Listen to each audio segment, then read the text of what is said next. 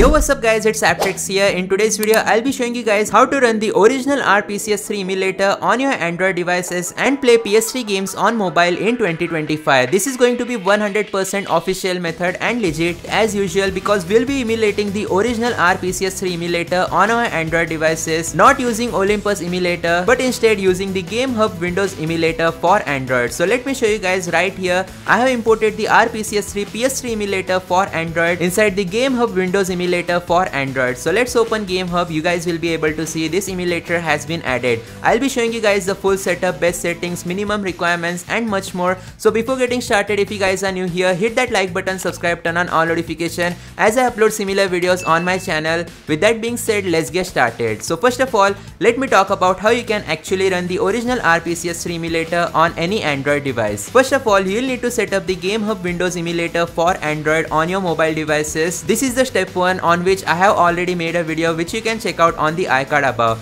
Basically, GameHub is a Windows emulator which is capable of emulating games like God of War, Grand Theft Auto 5, etc. completely natively on your mobile devices. And as it is a full-fledged Windows emulator for Android, we can also emulate some Windows apps or emulators like the RPCS3 emulator. Now let me talk about minimum requirements before you start setting up this emulator. You need at least Snapdragon 8 Gen 2 processor or above. Yup guys, I am not joking around. You need a really high-end Android device if you want to emulate PS3 games on Android. So Snapdragon 8 Gen 2 or above, along with that at least 12 GB of RAM. Those are the minimum requirements, and even with these requirements you will face lagging issues and some games may crash, but nonetheless it will be a playable experience if you apply the best settings which I'll show you guys in today's video. If you also have a low-end device, you can watch this video and try it out for yourself just for fun. Anyways, let's just go ahead and go to menu and open game. Afterwards, go to this section of PC games. Here you'll need to tap on the plus button and make sure to import the RPCS3 emulator for Windows on your Android device. So RPCS3 is basically an open source PS3 emulator for PC. Once you add it on your Android device, just go ahead and select the RPCS3 emulator inside GameHub. Afterwards, tap on the confirm button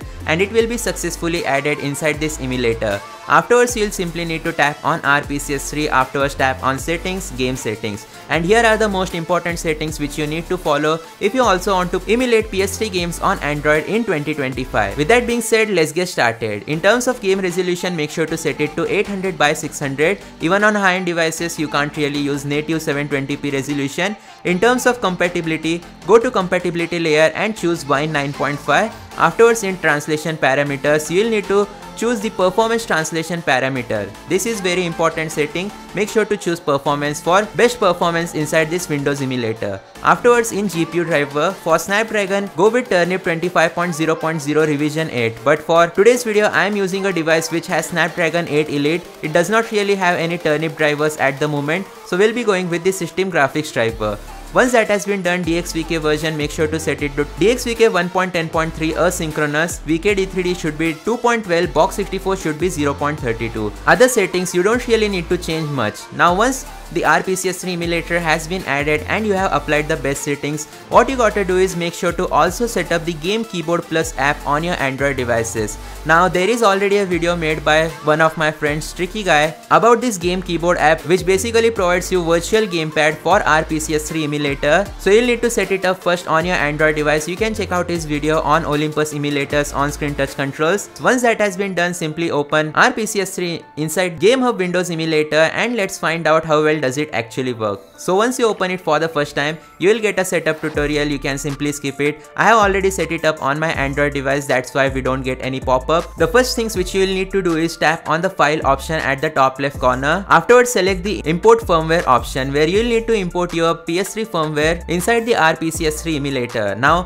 once this emulator has opened on your Android device, all the setup will be similar to what you do to run RPCS3 on your PC. Basically, import the firmware. Now importing firmware will take anywhere from 5 minutes or 10 minutes depending on your device specification. In my case, it took me about 2 minutes and it was successfully imported without any issues. Once that has been done, afterwards go to configuration and then go to CPU. In CPU, you'll need to set the PPU decoder from recompiler to interpreter so that some games do go in-game and they actually boot. Afterwards, we'll be going to the GPU section where you'll need to set the resolution as default, doesn't really matter. Shader quality, make sure to turn it from high to low as I have selected selected right here. Afterwards, you don't really need to mess with anything else. You can simply tap on the apply button and save button provided at the bottom. Once that has been done, we'll just go ahead and go to the gamepad section, where this is the most important step. You will need to map all the gamepad controls manually. So here in Game Hub Emulator, you can't really use the input mapping. It's not recognized in RPCS3 Emulator. So we'll need to tap on the keyboard icon which you see right here, and as you guys can see, Game Keyboard Plus will successfully start, and now you will simply need to select all the buttons such as start, select, etc. and make sure to map them. For example, tap on it, afterwards tap on the start button, and as you guys can see, it has been successfully mapped. So basically simply map all of your touch controls, afterwards make sure to save it. Now if you are having some resolution issues, you can't really see the save button, then I recommend you guys to go back, exit this emulator and make sure to set the resolution as 1280 by 720p right here in terms of settings. And once you set up the gamepad, you can go back to 800 by 600 resolution. So once everything has been done properly, we can now add our PS3 game inside the RPCS3 Emulator on Android.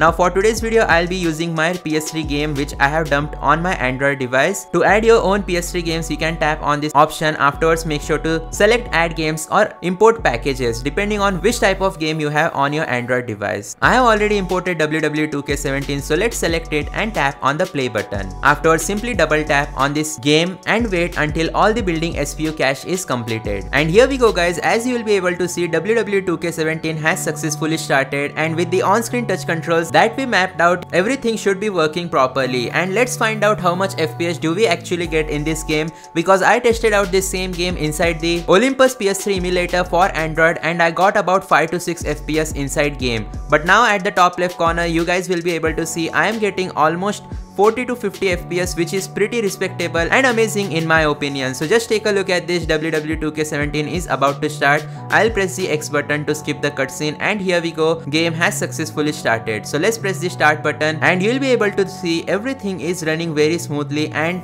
for some reason the buttons are being stuck. That's why everything is getting chosen automatically. As you'll be able to see, currently it's just like freaking out for some reason, as you'll be able to see, but let's just go ahead and calm it down. Now that I closed the controls and reopened it once again, the controls are working properly now. So let's just go ahead and go with Brock Lesnar versus Roman Reigns as before in the Olympus Emulator video and see how well does this game actually work. Okay, I guess I spoke too soon because our RPCS3 Emulator just crashed, but don't worry, we'll restart it and see if it works this time or not.